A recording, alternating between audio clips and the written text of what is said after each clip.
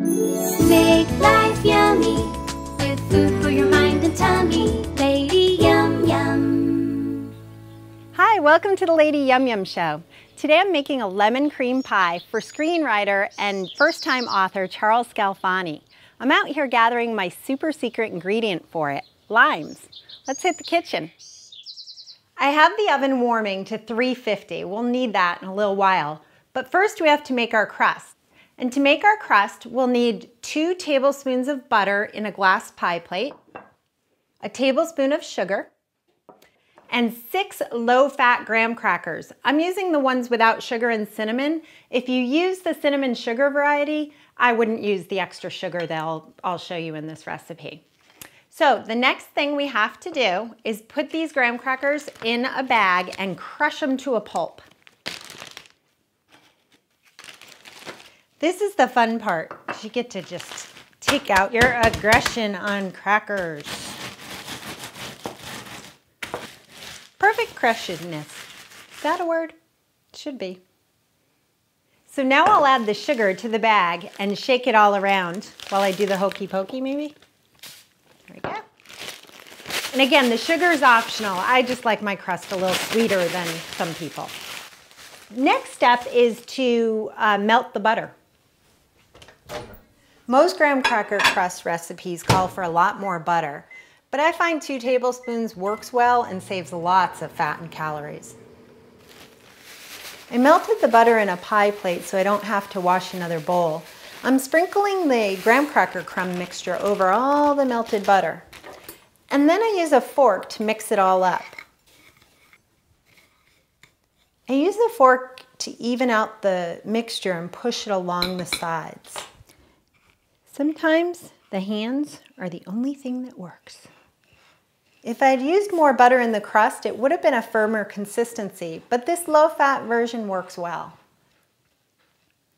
Now I'm going to chill this in the refrigerator while I prepare the filling. Time to make our filling. It's really, really easy. All it is 14 ounces of fat-free sweetened condensed milk, 2 large eggs, and a ½ cup of fresh lemon and or lime juice. So you can do all lime, all lemon, or my favorite way, which is half and half. I like to roll my limes for a second before I slice them, any citrus really. It tends to break up the cells a little and you get more juice out of each fruit. I'll just juice it on my citrus reamer now. That worked out nicely. 2 limes was exactly 2 ounces or 1/4 cup. I need a ½ cup of citrus total. So now I'll do a 1/4 cup of lemon. Don't be too aggressive or you might get some of the bitter pith of the fruit in your juice. Perfect. My ½ cup of juice. My handy dandy reamer has a little strainer on it too. Makes it convenient. My 2 eggs, and 14 ounces of my fat-free sweetened condensed milk. So it's called lemony cream pie, but it's really just fat-free milk in here. Break my yolks, and you just stir this until it's completely smooth. It just takes a couple minutes. There we go. Everything is completely incorporated. It's a nice smooth mixture. So I'll get the crust out of the refrigerator and pour this in.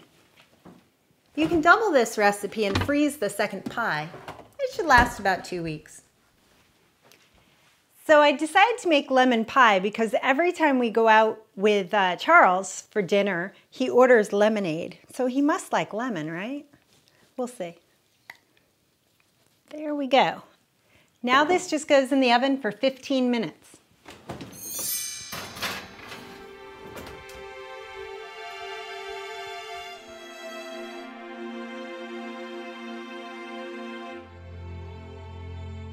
The pie is just about done chilling and Charles is on his way over, so I'm going to make a little whipped cream to top it.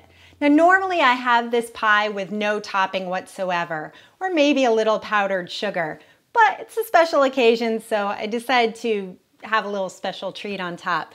If I'm going to eat something decadent, I want the best version I can have. So I've chilled my bowl and my beaters in the freezer for a few minutes so they're very cold. I'm going to use a half a cup of whipping cream, 2 tablespoons of sugar,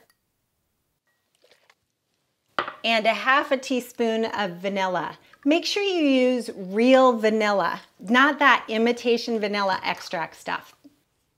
Just beat this until there's enough air in it to make it fluffy.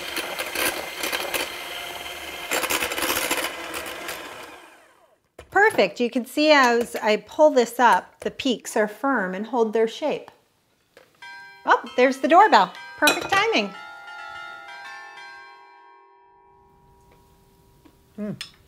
So, what do you think? It's really good. I really like it. Does it taste like lemonade? Very. Better. I know you like lemonade, so I had to make you lemon pie. It's better than lemonade. Oh, there. You hit a home run then. Thank you.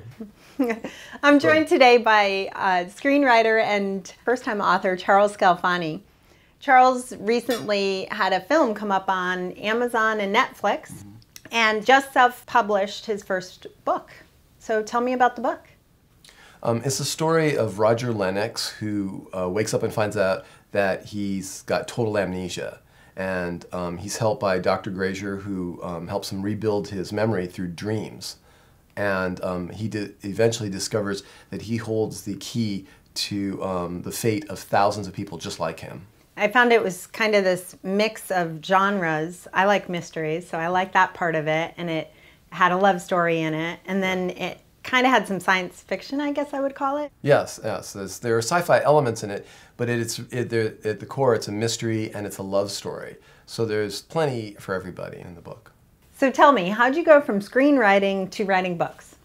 The movie Solitary took so long to go from screenplay and then, many years of rewrites and trying to get the movie made, and it was a 5-6 year period. And I've written so many screenplays and I realized there's just no way. I mean, just do the math. Not all my stories are going to get out.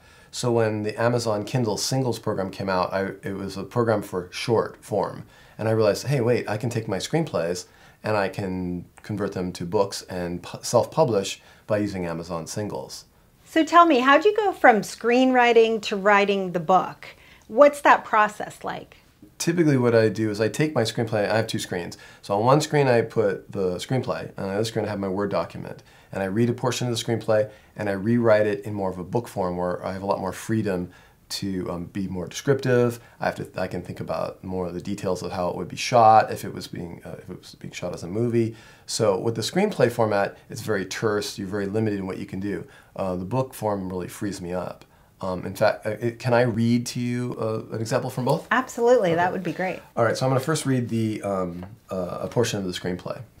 Interior Park Day. A group of 8-year-old kids sit around a wooden picnic table, wearing birthday hats and impatiently waiting for the cake and ice cream. Roger, as an adult, sits under a nearby tree playing with a handheld game. A strange man sits next to him.